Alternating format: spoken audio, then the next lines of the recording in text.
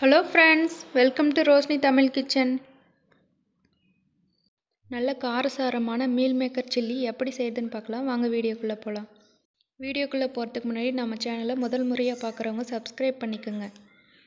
கூடவே பெல் ஐகானை கிளிக் பண்ணிக்கோங்க. அப்பதான் நம்ம வீடியோ நோட்டிஃபிகேஷனுக்கு வந்து சேரும். மீல் மேக்கர் 65 செய்ய ஒரு பாத்திரத்தில் தண்ணி எடுத்து கொதிக்கிற அளவுக்கு சூடு பண்ணிக்கலாம். நல்லா கொதி வந்ததும் நம்ம ஸ்டவ் ஆஃப் பண்ணிவிட்டு மீல் மேக்கர் சேர்த்துக்கலாம்.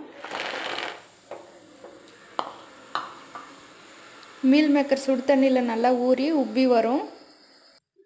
மீல் மேக்கர் நல்லா உப்பி வந்ததும் இதை வெளியில் எடுத்து தண்ணி இல்லாமல் நல்லா புழிஞ்சு எடுத்துடலாம். அதுக்குள்ளே நம்ம மசாலா ரெடி பண்ணிடலாம். 1/4 கப் மைதா மாவு, 1/4 கப் அரிசி மாவு, 1/4 கப் கார்ன்ஃப்ளவர் மாவு, 1 டேபிள் ஸ்பூன் மிளகாய்த்தூள், 1 டேபிள் ஸ்பூன் கரம் மசாலா,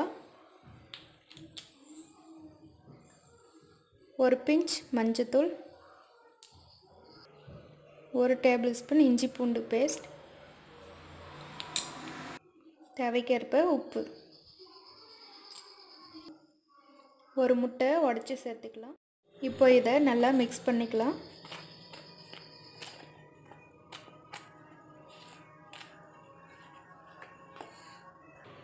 கொஞ்சம் தண்ணி சேர்த்து பிசைஞ்சு விட்டுக்கலாம். நல்லா கலந்தாச்சு. இங்கே தேவைன்னா ஃபுட் கலர் ஆட் பண்ணிக்கலாம்.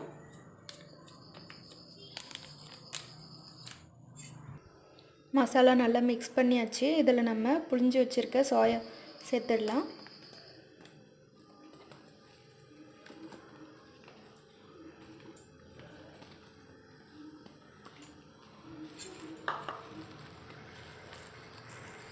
சோயாவில் நல்ல மசாலாலாம் கோட்டாகி நல்லா ஊறட்டும்.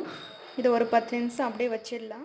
ஸ்டவ் ஆன் பண்ணிவிட்டு ஒரு கடாயை வச்சு ஆயில் விட்டு சூடு ஏற்றிக்கலாம். ஆயில் நல்லா சூடாகிடுச்சு. இப்போ சோயாவை போட்டு எடுத்துடலாம்.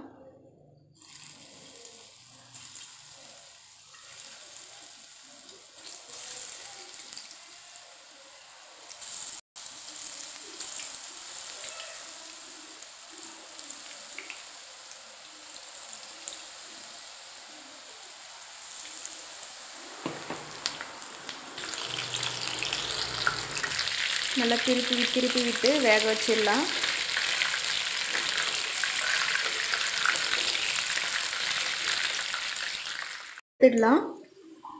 நல்லா வெந்து வந்துடுச்சு. பார்க்குறதுக்கு சிக்கன் போலவே இருக்குது. அதோட டேஸ்ட்டும் ஒரிஜினல் சிக்கன் போலவே இருக்கும். நான்வெஜ் பிடிக்காதவங்க மீல் மேக்கர் சில்லி இப்படி செஞ்சு சாப்பிட்லாம். மீல் மேக்கரில் புரதச்சத்து அதிகமாக இருக்கிறதுனால ஹெல்த்துக்கு நல்லது. நல்ல சுவையான சோயா 65 ரெடி ஆகிடுச்சு. இந்த ரெசிபியை உங்கள் வீட்டில் ட்ரை பண்ணி பாருங்கள். தேங்க்யூ. இந்த வீடியோ உங்களுக்கு பிடிச்சிருந்தா மறக்காமல் லைக் பண்ணுங்கள், கமெண்ட் பண்ணுங்கள்.